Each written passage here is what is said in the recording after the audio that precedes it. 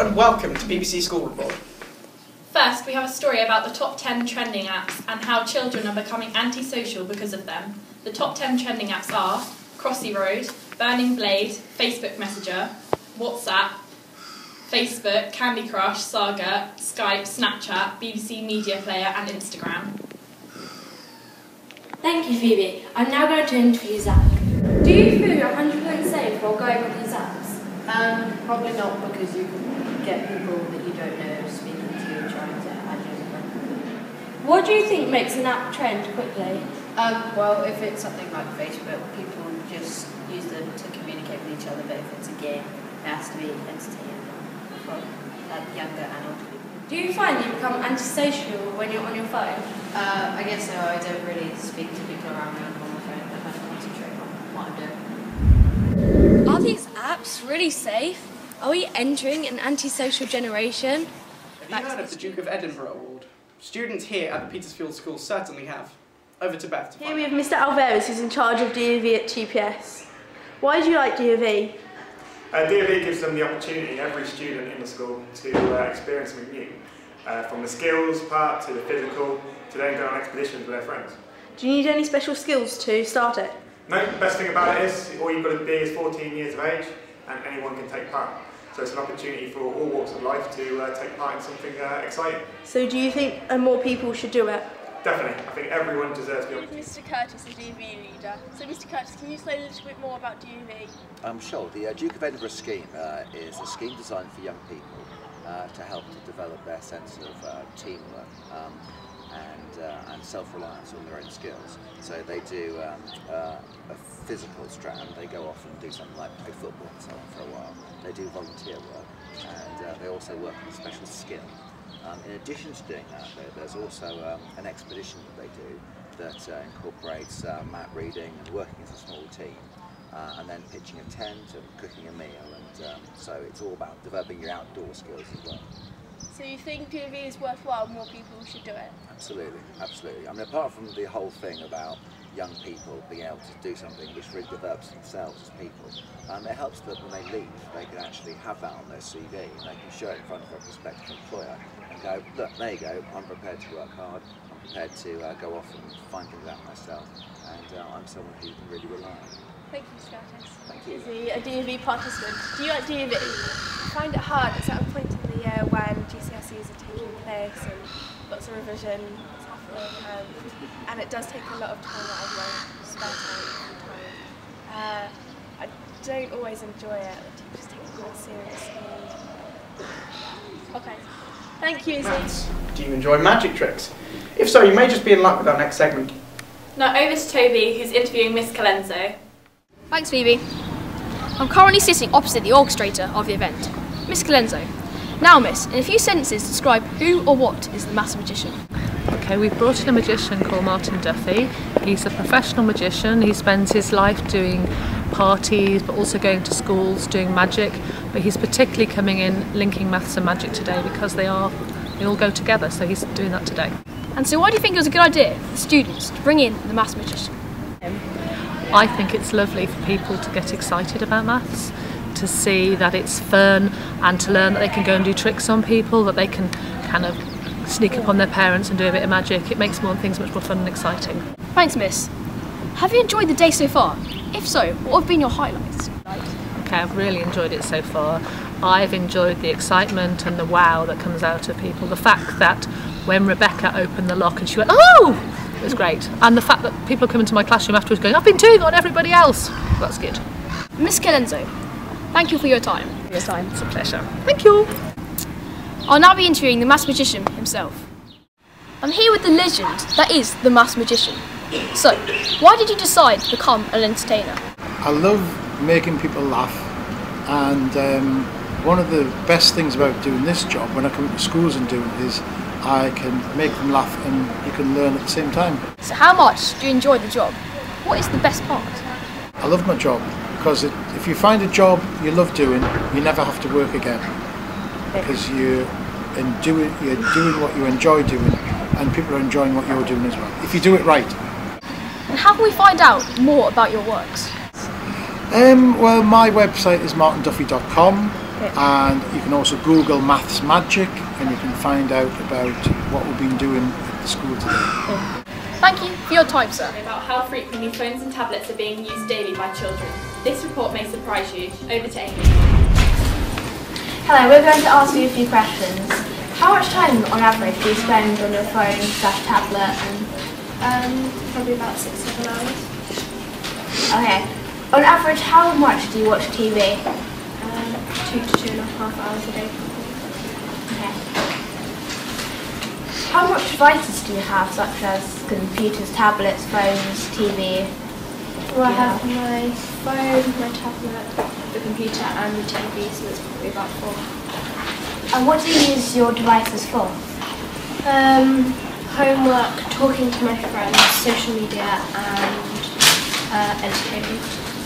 Okay, thank you for answering our questions. Hello, and today we're going to interview you about phones and tablets.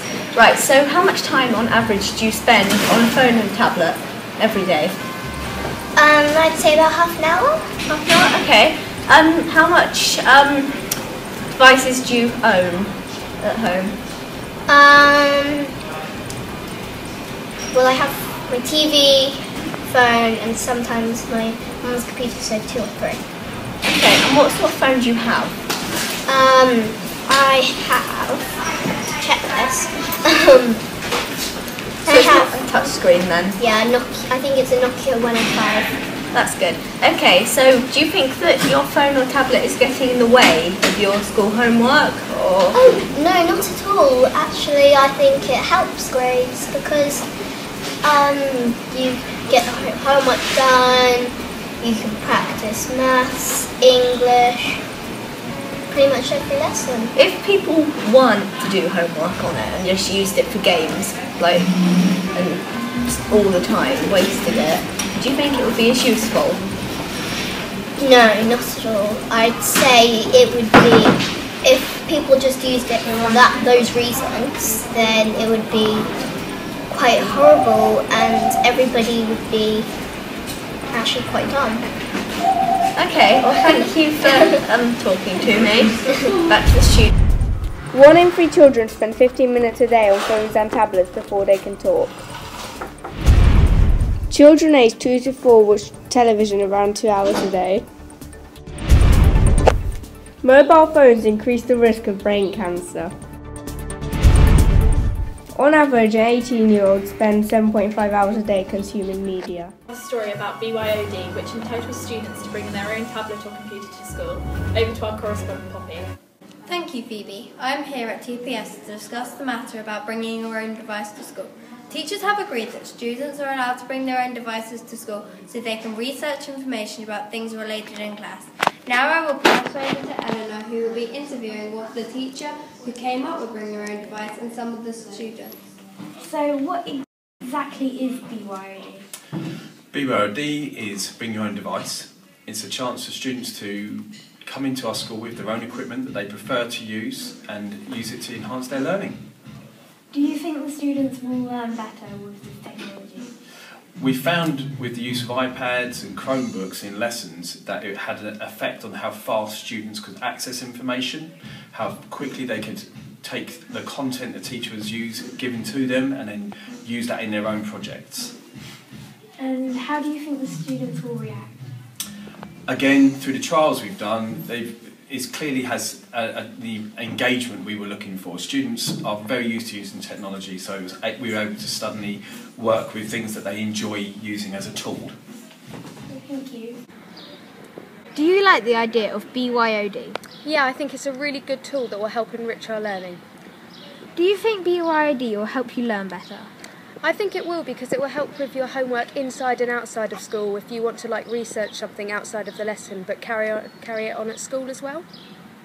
I don't like the fact that when people bring their own devices in, some people aren't going to treat them with the respect that they deserve, because if someone's got it in their bag and then their friends take their bag or something, it's likely to get damaged, and then in lessons children might not actually be doing their work and they might just be playing games. Cyberbullying. Do you have Facebook, Instagram and Snapchat? If you do, then you'll know the risks of cyberbullying. But just how much do you know? Over to our technology correspondent Alec for more information. Thank you, Phoebe and Harry. First, let's have a look at some statistics. Nearly 43% of kids have been bullied online, but only 1 in 10 of them have come forward. These new statistics are extremely shocking and highlight an already growing pattern. Now, we're going over to our interviewee Charlotte, who is going to interview Mr. John Lodge. Do you think that cyberbullying is more common because it's easier to get away with? Yes, I think it's more common because it's easier to get away with, but also because students have more access to the internet and sites. Do you know what I mean? It's a combination of factors, but the fact that you're less likely to get caught is a main one. Do you think that teachers have the training to deal with the issue well? I think that there's 2 answers to that really. One, that specialist staff do get the training that they need. So if you think about our school, like myself, Mrs Hepworth who works over in the inclusion room, the heads of house who work in the pastoral office, those teachers have training to do with dealing with and tackling bullying and cyberbullying. However, I think that more could be done to support other teachers, your English teacher, your maths teacher for example, who don't deal with pastoral issues every day, whose main role is to teach English or maths, and they spend half an hour a day being a form tutor, those sorts of things. So yeah, I think there is a bit of work to be done there. Do you think that everyone who is cyberbullied will come forward? No, I don't. I think that lots of people that are cyberbullied don't come forward because they're embarrassed about what's happened to them, or afraid if they tell somebody that it will get worse. So I think that we only really get to know a small amount of what's really going on. Thank you. As you can see, cyberbullying remains a big issue in today's younger society. Thank you.